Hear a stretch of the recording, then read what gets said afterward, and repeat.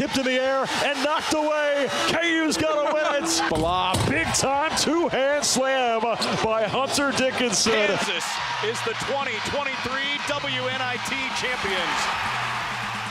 This is the Jayhawker Podcast, presented by the University of Kansas Health System. Here we are once again, the Jayhawker Podcast. I am Greg Gurley along with Wayne S'Mya on this crazy state we live in weather-wise.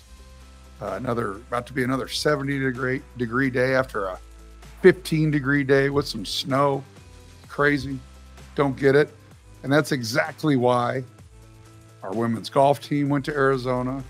Our men's team was in Palm Springs. But we still have to be here for all things Jayhawks. The Jayhawker Podcast brought to you by the University of Kansas Health System, Xfinity, and Black & Veatch. I am joined, as always, by the legendary Wayne S'Mya, here to talk all things KU. But I think the best way to start it here on this Friday was yesterday.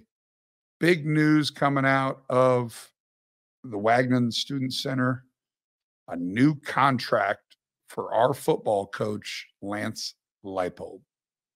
Yeah, great day for the Jayhawks. Obviously a momentous day for Coach Leipold, his family, and that football program continuing to just build off the momentum that's taken place ever since his arrival, and a new deal, a new contract, very impressive. Going to lock him in, so to speak, for years to come as we continue to see Kansas football climb up on the national scene, both in respect, both in outcomes and wins, and then, of course, in the establishment of having one of the top head coaches in all the country. Well, and the backing by Travis Goff and this administration to get Lance where he needs to be financially, salary-wise, going to make $7 million. And it's been an unbelievable rise. Got it done in year one, improved in year two, dramatically back-to-back bowl seasons. Liberty Bowl was awesome, and then you win the Guaranteed Rate Bowl. Kept all of his coaches until this year, which is something you and I talked about last week, that, hey, that comes with success. It was very rare that we kept all 10 or 11 assistant coaches 2 years ago. When you're good, people are going to come and try to pluck off the pieces, and they did. But, you know, they talked about it in the press conference today that all three of those guys are still great friends of Lance, and they offered him great packages to stay, and they made the decision to leave. And but what that tells you is that we are behind football in many ways. You know, it was about time that we had a press conference just to catch up with everything, from how everything ended, how the stadium is now knocked down, how the Gateway project is moving forward, contracts, where the team is. They've kind of had to be relocated to train while the Anderson family complex is getting a massive makeover. It's not even a makeover. It's a expansion to sign of the times. And so it was great that Lance got up there, and you can catch that that press conference wherever social media, it's all out there, but it's worth a listen. Travis and his staff have done a great job of keeping the core, and then giving our fan base something to be excited about by retaining coaches, by having a great NIL program, by changing the stadium atmosphere. We're going to have the nicest stadium in the country. Wayne, you and I sit over in that preview center and watch the people's reaction when they see the renderings and what it's going to look like, whether that be in the Anderson complex or in the new David Booth Memorial Stadium. And I just can't wait for, 18 to 20 months from now when it's all done in August of 25. Yeah, it was really good in that press conference with both Travis and Lance speaking. And one of the things that really caught my attention in terms of Travis Goff's remarks is the satisfaction that he gets in the challenge of retaining coaches, not just hiring coaches, but retaining coaches. And we know that his track record in hiring coaches, and not just Lance Leipold, but a Lindsey Cool, a Nate Lee, a Dan Fitzgerald, all are stepping up, at very high competitive levels. That can be exciting, and it's one thing that shines well on an athletic director's resume. But you got a candidate pool of multiple people that are vying to be able to lead a program or to lead our sports program here at KU. But it is interesting, that dynamic, and I hadn't quite thought about it before, in retaining a coach, in fending and fighting off other schools, and just the competitive nature that is alive when it comes to making sure that Kansas is the best place, that offers the best package, that presents the best opportunities in the midst of other schools trying to lure away your coach. And I also thought it was pretty cool to note that Lance hinted at the deal being as good as done back in December. And we know the kind of the coaching carousel that took place in January and February. And of course, Lance's name is thrown out there for every big time job that's opened.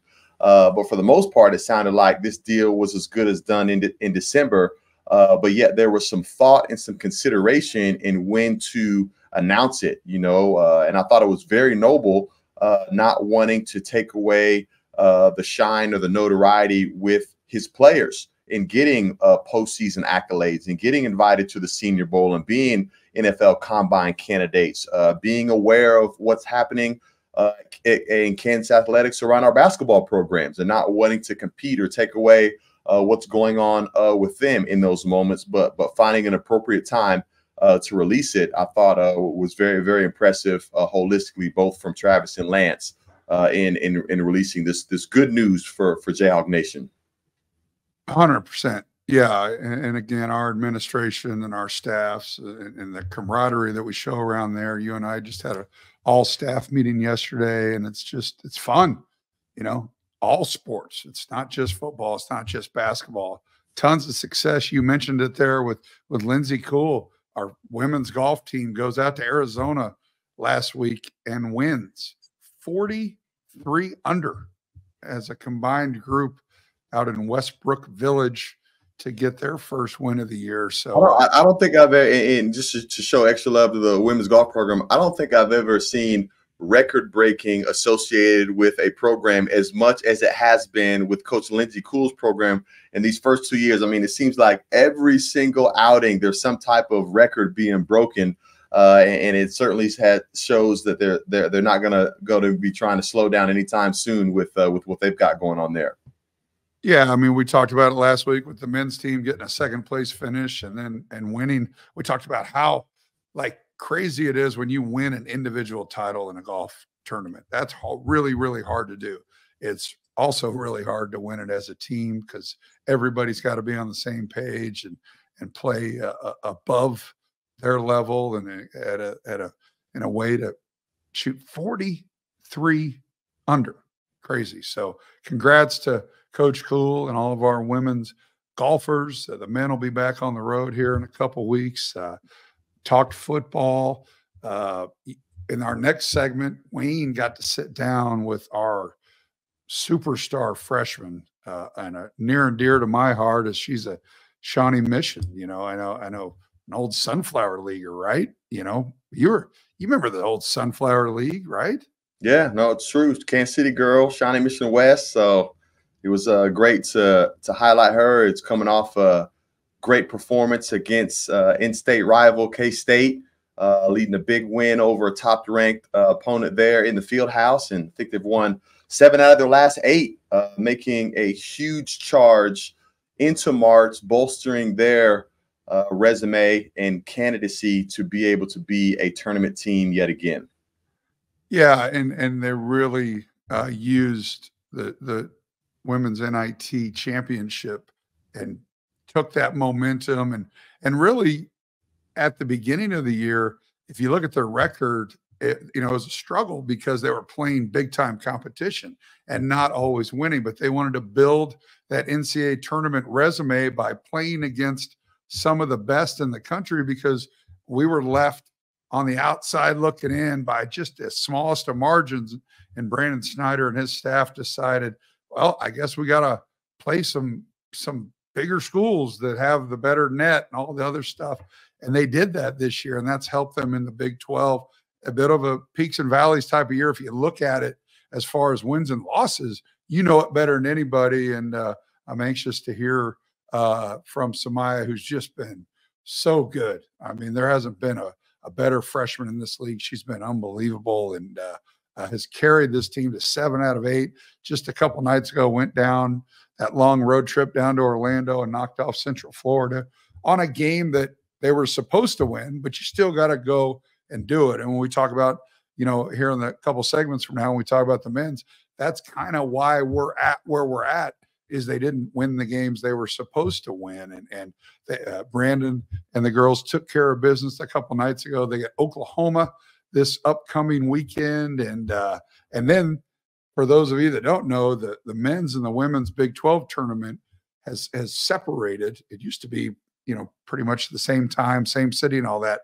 The women's Big 12 tournament starts next week. So Saturday will be the season finale. But let's go to S'Mya Nichols and Wayne Simeon to talk a little women's basketball here on the Jayhawker Podcast.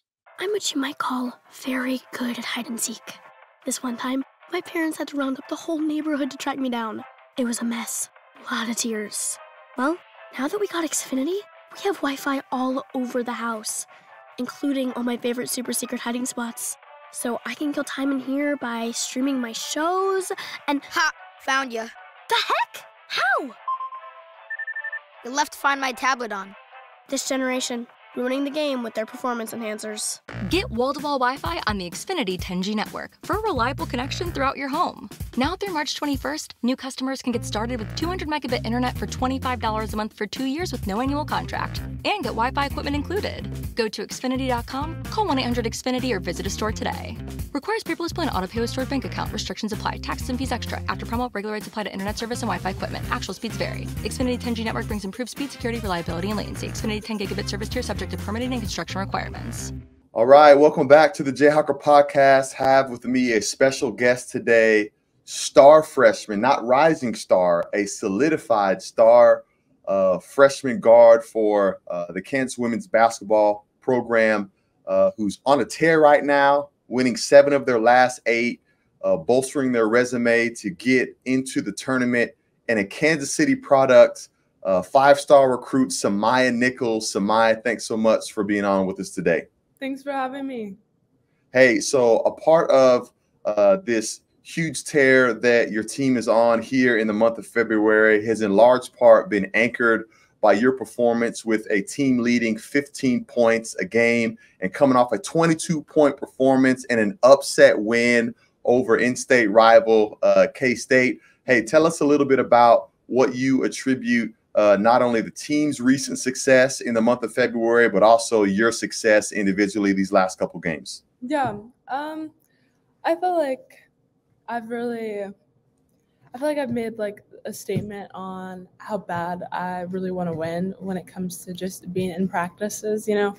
I've never been a practice player, but I just feel like out of nowhere. When I say practice player, I mean like just like a good practice person. Like some people just like they just practice nonchalantly because it's practice. But I feel like I've really had a competitive motive in practice, just showing how bad I wanted to win. And I feel like the whole team has really locked in and bought in. And that has really contributed to our 7 out of 8 wins. Yeah, well, that's great. Well, Kansas City native, all right, from Shawnee Mission Southwest. Or Shawnee Mission West, the Vikings. Sorry about that. Go Sunflower League. And the first 5-star recruit that the women's program has had. And so you're coming in local product with expectations, and you're meeting and even exceeding some of those expectations. What was it like being a local girl from Kansas, wanting to come here, represent, and then live up to those expectations? It was exciting. Especially when I know a lot of my family can come up and watch me. I feel like Kansas women's basketball is definitely on the rise, and I wanted to be a part of a rebuilt brand, making them and contribute contributing to like a top 10 team, you know, and I feel like why wouldn't I go to a school, especially in a state that represented me and built me as a person, and that's basically like me giving back. Well, take us back to that signature win over Kansas State, again, with your 22-point performance. But as I got a chance to sit courtside and watch that, I was impressed by the toughness that you showed during that time, because you took some big hits during that game. 3 specifically that I remember that under normal circumstances, probably a player would have asked to be checked out of the game, maybe not even come back. But you stuck it out, stayed in there, and continued to fight and lead your team to victory. So talk to us about your toughness. Yeah. I mean, that was really an adrenaline game for one, you know. It's like Kansas versus Kansas. And you always want to be the best one. You want to be the winner. And I feel like no matter the pain, the hit, winning was going to top that feeling, you know.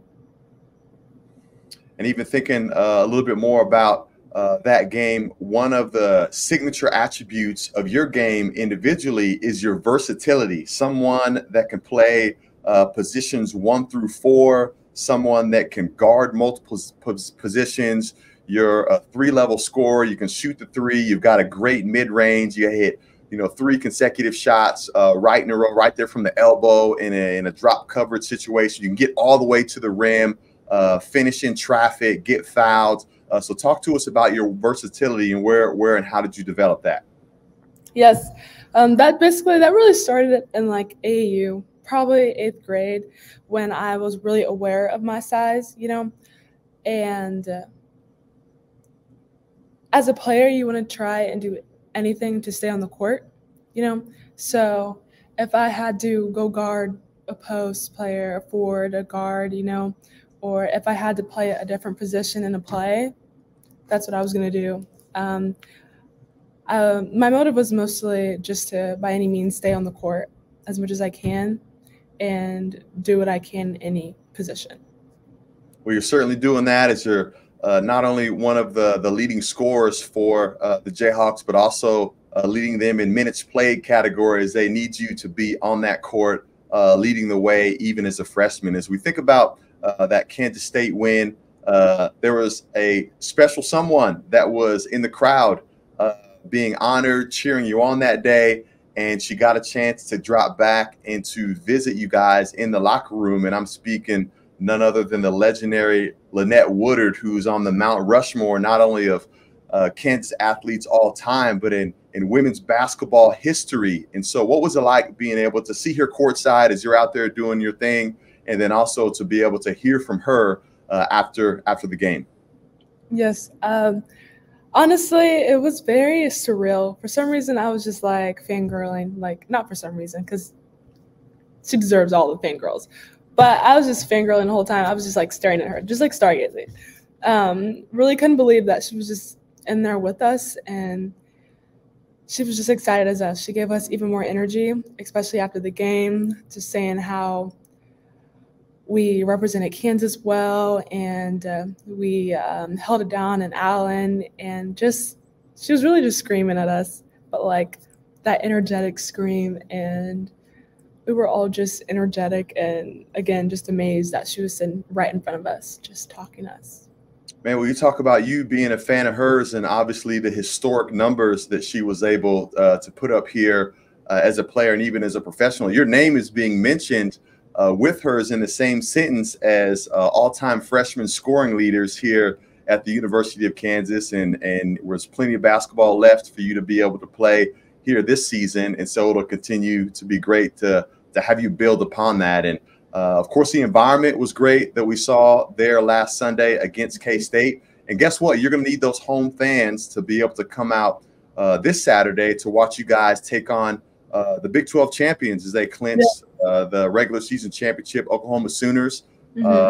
How important is it going to be for you to have our fans come out and to support you, not only in your last home game, a senior night game, but also to make sure that they show up in Kansas City as you guys transition your court playing there in that tournament to the T-Mobile Arena?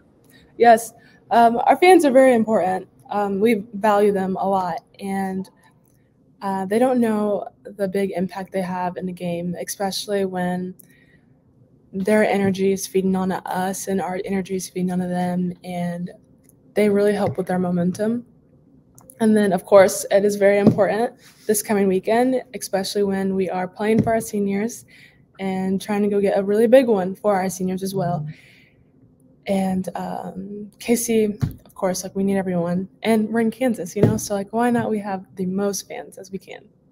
That's great. Talk to us a little bit about your seniors as you're playing with some signature seniors that have done a lot of incredible things, not only leading the team to the WNIT championship last season, of course, leading them to NCAA tournament berth and win 2 seasons ago, but like some real record breakers, some record setters with Tahana Jackson and the shot blocking record, and Zakiya Franklin, and creeping up that all-time scoring record as well. And Holly Kerskeeter was a sharpshooter, all-time 3-pointers made. What has it been like playing with this group of dynamic seniors?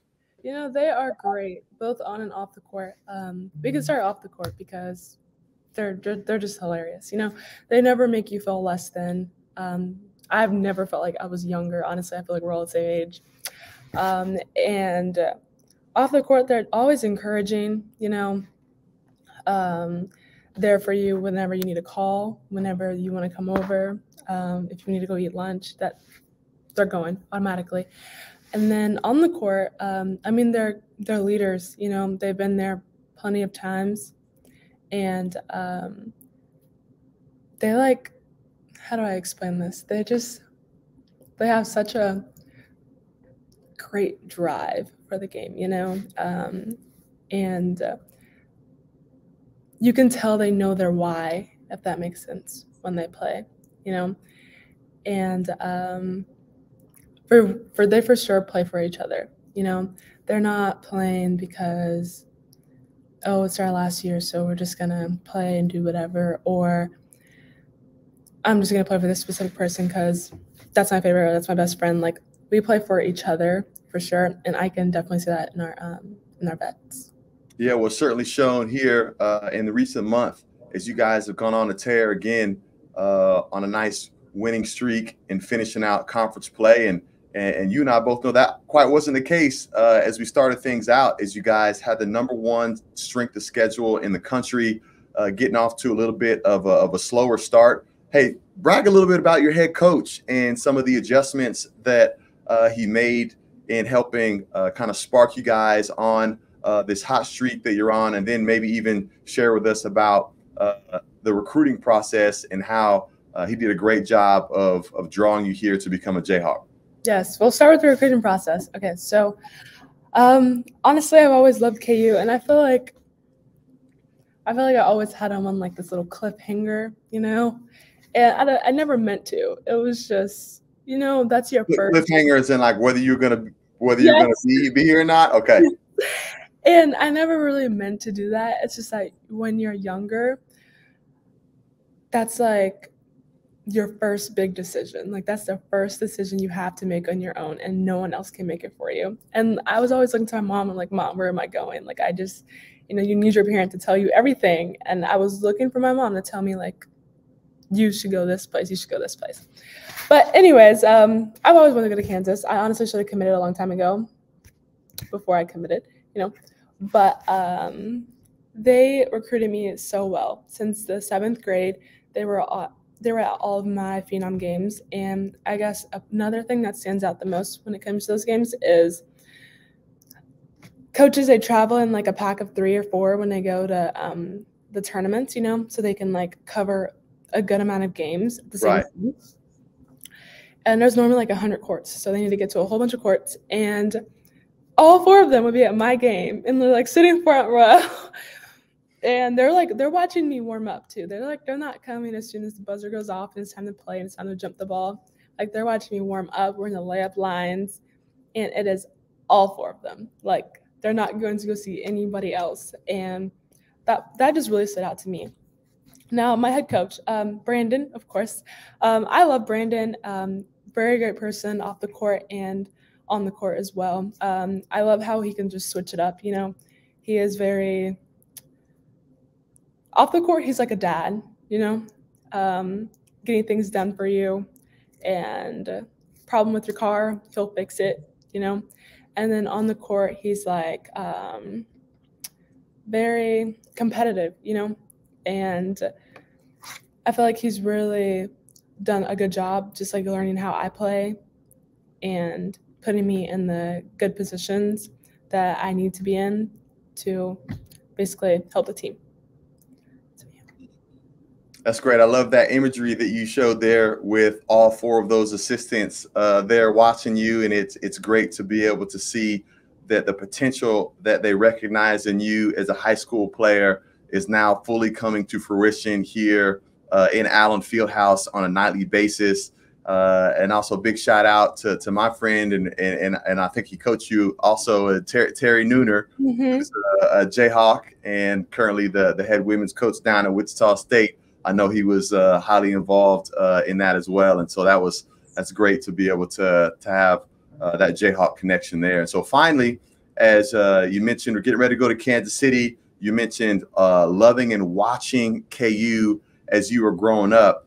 Give a big shout out. What would you say to this younger and up and coming generation of high school and junior high Kansas City area basketball players? I'm a KC guy too, so we want to make sure we represent and draw some of that talent here. But what would you say to the up and coming talent here in the Kansas City area about reaching their goals and aspirations on the basketball court, very much like you've done only in 1 year?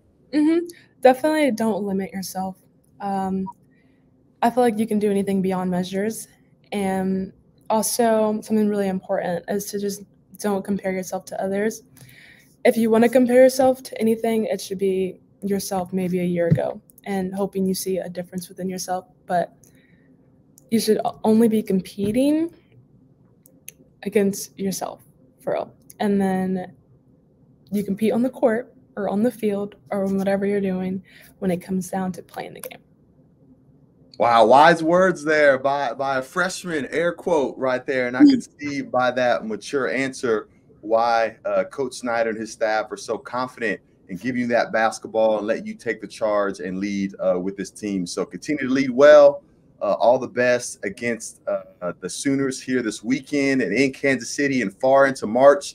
And the Jayhawk Nation will be cheering you on. So thanks so much for coming on, S'Mya. Rock Chalk. Rock Chalk, thank you. I had this patient. His cancer treatment had him in the hospital for a while.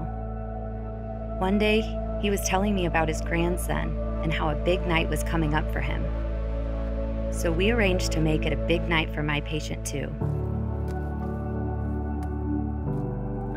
I sometimes wonder if I'm doing all I can. Then I help make a moment like this possible, and I know I am. And we're back here on the Jayhawker Podcast, brought to you by the University of Kansas Health System, Xfinity, and Black & Veatch, great sponsors of this program.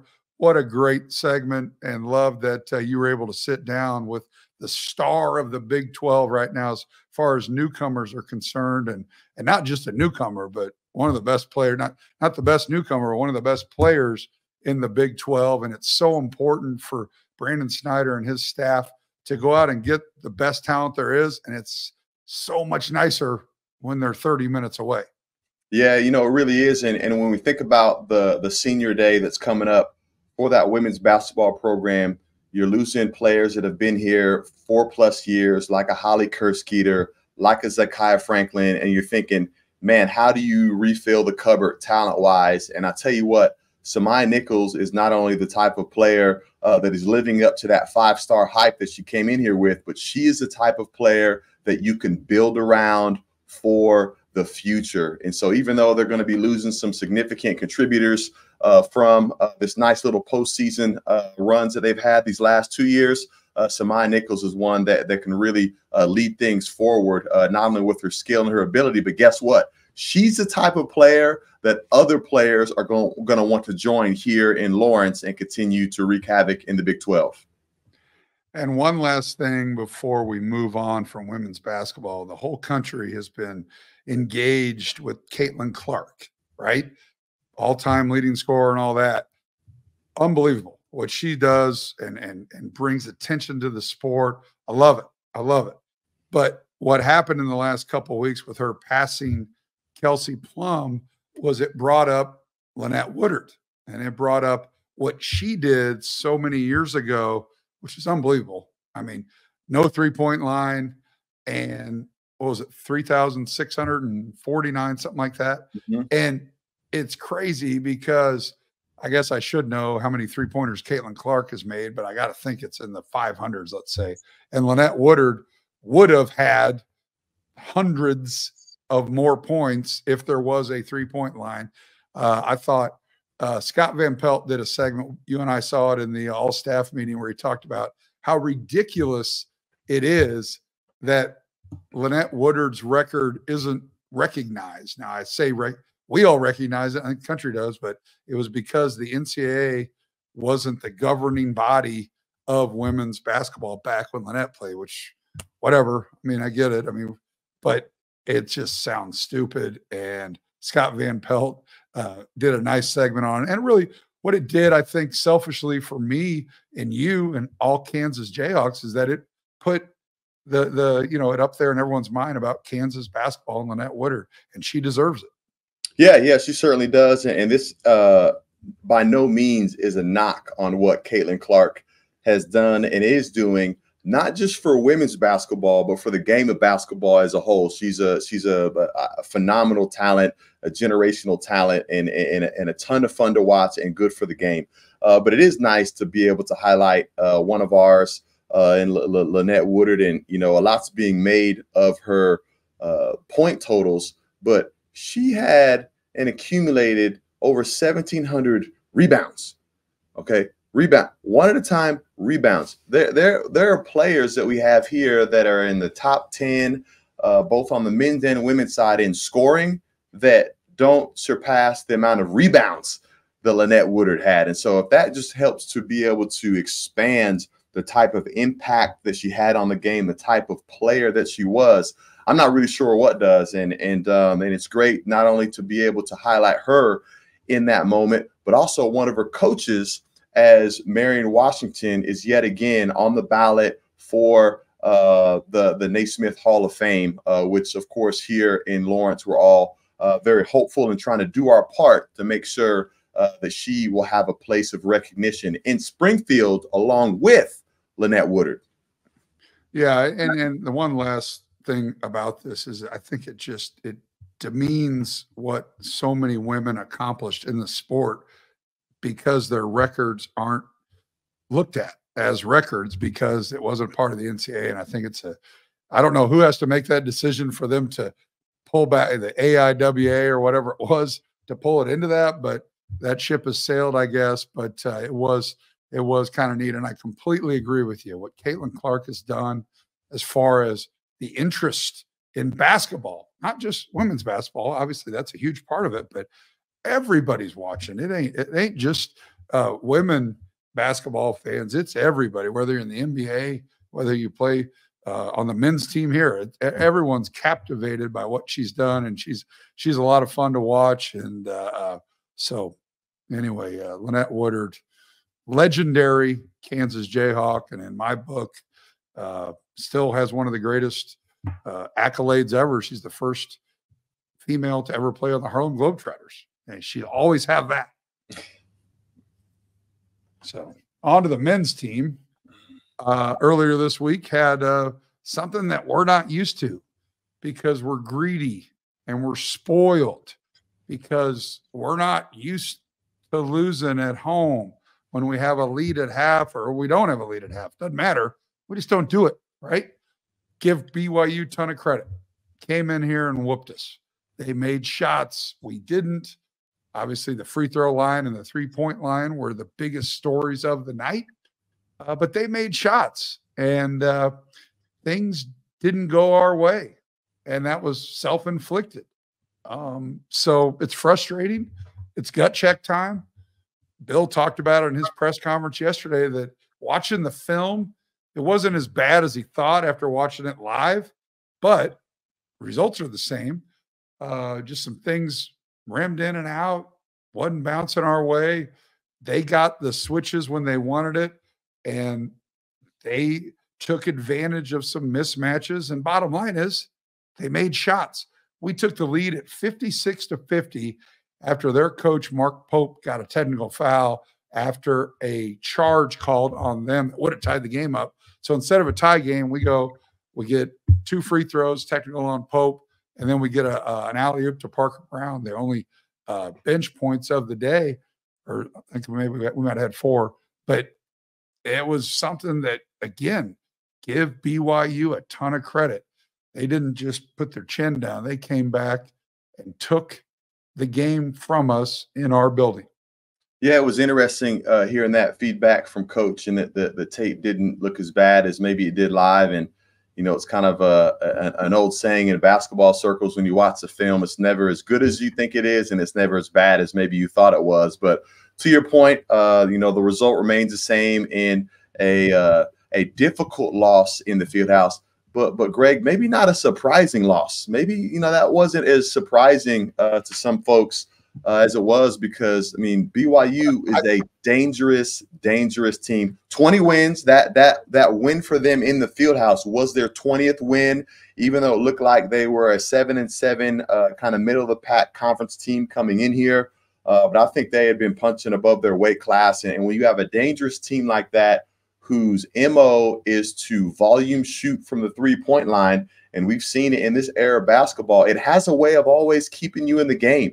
I mean, even when we got up, you know, double digits, you know, when you have that three-point equalizer and our inability to score from behind the three-point line, it felt like we didn't quite have enough separation to keep us there. And I thought we were good once we got into the bonus with 10 minutes left. Certainly, we were in the double bonus at like the 13-minute mark. Okay, yeah.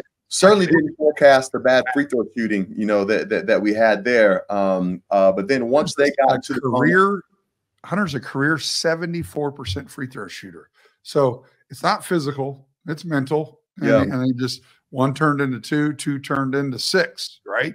And there were some missed bunnies in there too, which probably compounded that, you know, between his ears. And you know, the law of averages kind of played out. They didn't hit, you know, all their threes early in the first half. You were kind of waiting, man, it's only a matter of time before they hit, you know, 3 to 5, get things going and get back in. And then they got to the free throw line. We got behind. We got desperate. We had to foul. They made free throws. We couldn't get easy baskets.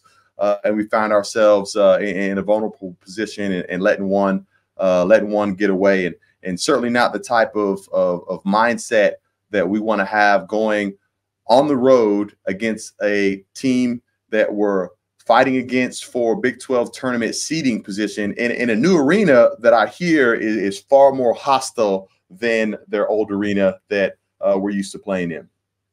Yeah, and, you know, going back to a couple of things you said, when you said some of us weren't surprised, and I think it's guys like you and me and Bill, I don't think we were surprised by the outcome, because I think you and I know what we are, and we know where our flaws are. We know where our strengths are. So the outcome wasn't necessarily surprising, because we knew that this could happen throughout the year, and it has, especially when you play against an old team. How many times have we heard Bill Self talk about getting old and staying old? Well, when you coach at BYU, most of your guys are old. They got kids and they're married, and it's just, you know, whatever that means as far as their maturity, their basketball IQ, they're just been around longer. And so they took advantage of some things that other teams may not have. They played to matchups. They made their free throws. They made their threes. We knew they were going to shoot mid-30s from the three-point line. It's just we thought we were going to shoot a little bit better. Johnny Furphy had an off night. Nick Timberlake's 1 of 9. When we made a couple threes late in the game, but when we kicked a couple in. We kicked a couple late in. I don't know if you can call those real game rhythm kind of signature threes. They were kind of some jump threes that we had there. No, you're exactly right, because it was Hunter, after missing 6 free throws, his next shot he made a 3, and everyone's like, well, Jamari kicked one in, and I think Nick hit one late. Yeah. So we're not gonna make our hay from a 3-point line. If you can't tell that after about 30 games, then you don't know basketball. We are who we are. We're going to have to be very efficient inside the arc, throw a few in. We're going to have to defend the three-point line, and we got to ride Hunter. And especially when Kevin's not there, we have to ride Hunter. Say what you want to say about his performance on Tuesday. Saturday, the game plan doesn't change. We got to continue to get the ball to Hunter, let the offense go through him, and then you build it out when they double or triple team. I thought what BYU did a great job of, they always took that weak side guy, and whenever we like to, fake it out front, throw it over the top, that weak side guy was on the block that took that away. Basically say, oh, Kansas, skip the ball to the corner. We'll take our chances with your three-point shooters. And it worked. And I've actually been pretty surprised that more teams haven't done that, because we've made a living throwing it over the top, bucket, throwing it over the top, bucket, right? And so they took that away. And so what's your plan B? And our plan B made us 3 threes, and we got outscored from the three-point line by 30. And that's really, really hard to make up. Let's put a bow on that. No, not a bow. What can we put on something that's bad? A lock. Put a lock on that. Put a lock on that and forget about it and move on. Let's throw it in the chest of drawers, put a lock on it, forget it, and understand, like you just said, we're going to Baylor, where we've had a lot of success over the years, but it's been a very difficult place to play. They're one of the best 5 to 10 teams in the country year in and year out, at least over this past 7-8 years. Tough place to play. They got a brand new building, seats 7,500. Their old building, the Farrell Center, was about 11.3, 11.5. So it shows you the trend that places are going smaller, and it's going to be loud. It's going to have suites and all that, and they hate us. I mean, every time we go, there's that annoying guy that I don't know where they'll seat him, but he has like a dry erase board with a marker that he brings, and he writes different messages, and he runs down to our bench and puts it in front of Bill's face. I don't know what his name is, but he's probably some sort of successful individual, because he sits like 5th row behind our bench, but he is always there, and I'm curious where he'll be on Saturday. But I always enjoy that kind of until he writes something that's super mean, but they're good. They're not happy with us, because they thought that we kind of stole one from them in Lawrence just a couple of weeks ago. And I would probably not disagree with them. Like, we gave them every opportunity to beat us in Allen Fieldhouse, and they just missed shots. They ended up losing by 3. If you remember, that was the one that we kind of like, God, how do we win that one?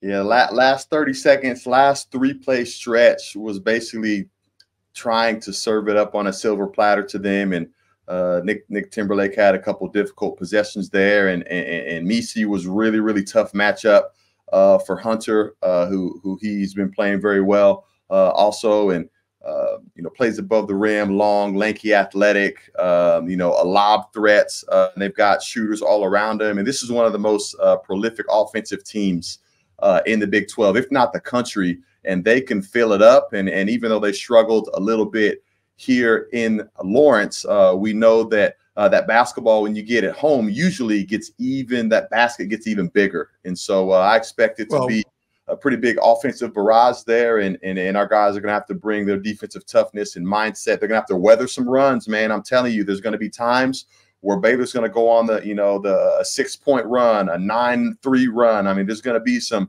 big time runs that are going to happen in that environment that we're really going to have to weather. So I think that's going to be the thing that I'm looking for, and probably the key to the game from my vantage point is, do we have the endurance and the mental toughness to weather a run of getting down maybe double digits, 11 points, maybe in the first half, and can we cut it to single digits before we go into half, and can we get a fast start, as you and I have talked about, coming out of that second half before that first 4-minute timeout in media. And so I think those are going to be some things that are going to be really, really important for the Jayhawks to drill down on if they want to pull one out of Waco. Well, you said it best. They're back at home, and we're the best example of a team that plays at a different level at home. Baylor will play at a different level at home. They're comfortable. We haven't proved We've only proved it, 3 times that we can win on the road, and that's twice in the state of Oklahoma and at Indiana. And those aren't exactly NCAA tournament teams. Oklahoma probably will be, but that's about it. So we've got to go do what we haven't really proved that we can do yet. Doesn't mean we can't do it. Doesn't mean we're going to play from out front all day. But to your point, there's going to be a run, and they're going to play well. We just have to match their intensity. We got to be focused. We got to take care of the ball. We can't afford some of the mistakes and the mental mistakes that we had on Tuesday night against BYU. They're probably going to have one of the best freshmen in the league back. He didn't play against us when we were in Lawrence, Langston, Love. And so they might have some more weapons. And we might have, I guess Kevin didn't play in that game, but I guess we can hold out hope that Kevin can play on Saturday. We'll know more about practice and how he does. Bill talked about it in his press conference and said, I'm not going to play someone that doesn't practice. And so we'll find out when we head to Waco later today. So, here it is. Dog days of the Big 12, the gauntlet, whatever you want to call it. Hey, I know we feel sorry for ourselves. Hey, this is tough travel, but everybody does it. We all play the same amount of road games. We all play the same amount of home games. Some of the schedules are a little bit skewed because of who you are and the tougher place you have to play. It'll come back to us next year.